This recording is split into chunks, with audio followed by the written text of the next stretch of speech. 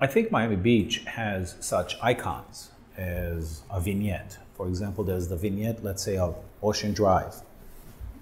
There's the vignette, let's go back to Morris Lapidus in the Fontainebleau. There is the multiple vignettes that were done by Roy France of the vertical towers, right? We did the Cadillac Hotel. The Cadillac Hotel was done by Gus Bolas and Nick Economos back in 1999. And they bought it. It was on Collins Avenue on 38th Street. And nobody wanted to go there, specifically not a brand hotel such as Marriott. And they came in and they flagged that as a Marriott, 250 plus keys. And that allowed us to renovate the Roy France building with the Grossman addition.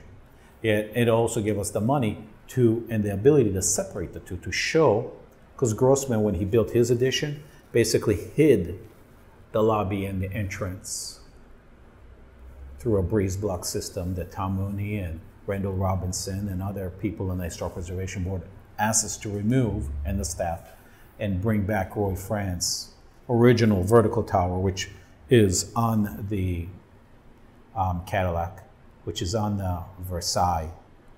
It's that kind of a symmetrical, tall, elegant towerette. And we made that the main entry to the Marriott courtyard, and still is, to the Cadillac Hotel. Brought back the stainless steel Cadillac canopies and so forth.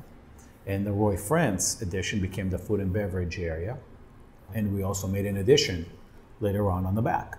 The buildings come from different DNA there, and you have, I think, an opportunity to capture a story and to recreate it and tell it, and hopefully in an eloquent fashion, and improve it and take it to the next generation. And that kind of development of architecture, whether it's Roy France, whether it's a Pencoast, whether it is done by Morris Lapidus, that language of architecture is unique, tropical, unique, however you want to label it, right? I mean, but I think that there's a language, a lexicon of architecture that is uniquely Florida, that is uniquely Miami, that people pick on and they say, this is what Miami is about.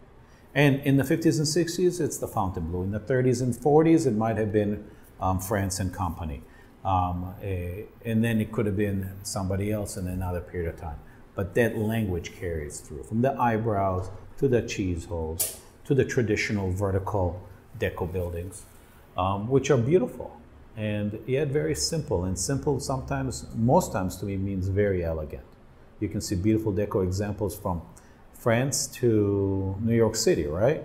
And very complex and very detailed and very sophisticated and very ornate. And then you come here to Florida and you have them so available, so public. You can drive by, you can see such a great variety in such a short space that it's really makes Florida, wow, very photogenic. And I think that's what makes Florida and Miami specifically very unique.